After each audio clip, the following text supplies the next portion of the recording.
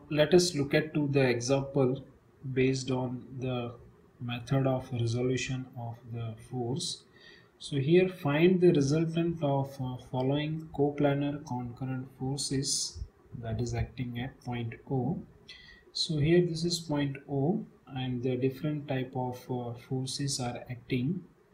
So here 20 Newton, 10 Newton, 60 Newton, 50 Newton, 40 Newton and the 30 Newton with respect to the different angle according to the x as well as the y axis. Now if you want to find out the resultant of this much forces and the direction of that particular resultant, so to required to use a fundamental of resolution of a force. So let us try to solve it. So for the solution, first of all we have to resolve the force one by one along the x axis and the y axis. So here we consider x axis and the y axis. Now let us start with force number 1, that is 10 Newton. Now there are two components of this 10 Newton force. First we take a x component, so 15 degree is the angle between the force and the x axis. So the component pertaining to the x axis, that is 10 cos theta, or we can say the 10 cos 15. So let us write down. Also we finally make a summation of that all the forces. So the first component of 10 Newton, that is 10 cos 15 degree, right? Now if we take a second force, that is 20 Newton. Now what is the component according to the x? So if we use the sine angle, so here we can also write down plus 20 sine. Now what is the angle? So here angle is 0 degree because that is perfectly parallel to a y-axis, or we can say that is on the y-axis. That's why theta is equal to 0. Now if we take a 30 Newton force and try to resolve with this x-axis, so again we write down. Now this is in direction of the minus x-axis, so we use the minus sign here, that is 30 sine degree is 30. If we use sine here, this is our angle.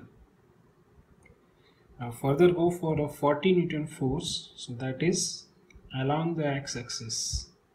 So for that we can write down, but that is in minus x-axis, so that is 40 cos. Now what is that angle? Again angle would be a 0 degree.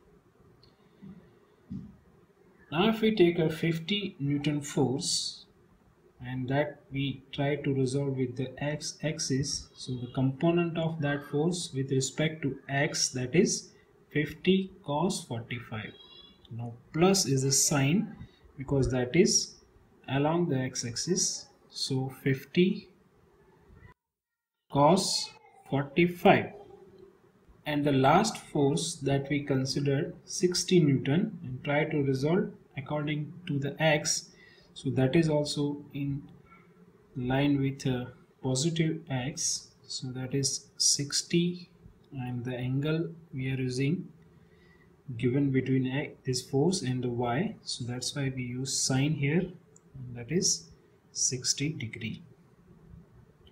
Now if we sort out this, so the answer would be 9.66 plus 0 minus 15 and minus 40 plus 35.36 plus 51.96. If you again solve this using your calculator, so the final answer will be 41.98. And you can also write down a unit. So you can put here a Newton is the unit of this all the forces. That's why the summation of all the forces with respect to x-axis, that is also in Newton. Same way, if you pick up a second direction and make a summation of the component of the forces along the y direction. So we start with again 10 Newton with respect to the y, so that is 10 sine 15 degree. Okay, 10 sine, we use this angle, that is 15 degree. Again for the 20, that is directly go towards the minus y direction, so that is 20 cos, again same way, that is 0 degree. Then 30, that is resolved along the y but in positive y, so that is with positive sign, 30 cos 30 degree. And next one, that is 40 sine, again a 0 degree, because this is already in with respect to the x-axis, there will be no theta. And again 50, that is along the y-axis, positive y, that is 50, and we write down sine here with 45 degree, because we want to resolve with y-axis, but this force make an angle with respect to the x-axis, and if we want to use this angle, so we use here sine.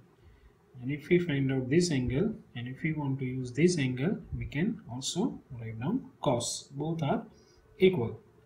And the last force, that is 60 Newton, that is in minus y direction, so that is 60 cos 60 degree.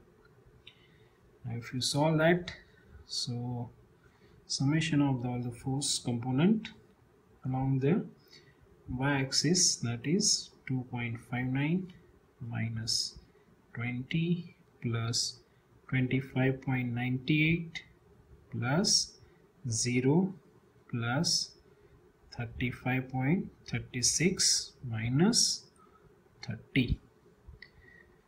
So the whole summation of the forces, that would be 13.93 Newton along the y direction. So here we take first the force component along the x direction and the force component along the y direction. So here this is the component related to the x of that 10 Newton force. Second one is the component that is of 20 Newton force. Third is the component that is of a 30 Newton force, so that is this one and this one. And the fourth one, that is again a 40 Newton, so this is a resolution of that 40 Newton force. Next one is 50 Newton, so this one is for the 50 Newton force. And the last one, that is of a 60 Newton force, so that is this one. So we show that with the color coding, so you can understand very easily. And these are our final answers, that we just give numbers, number 1 and number 2. So number 1 is the summation of all the forces along x direction, and number 2 is the summation of all the force components along the y direction.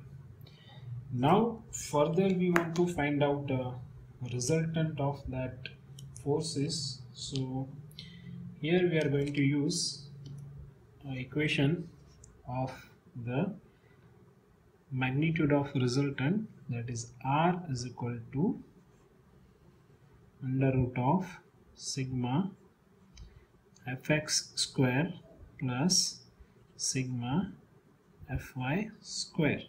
So whatever the value we got here, that we required to put in this equation. So that's why R is equal to, if you put these two values here and then find out the solution of that value would be 44.23 Newton. But this is only a magnitude.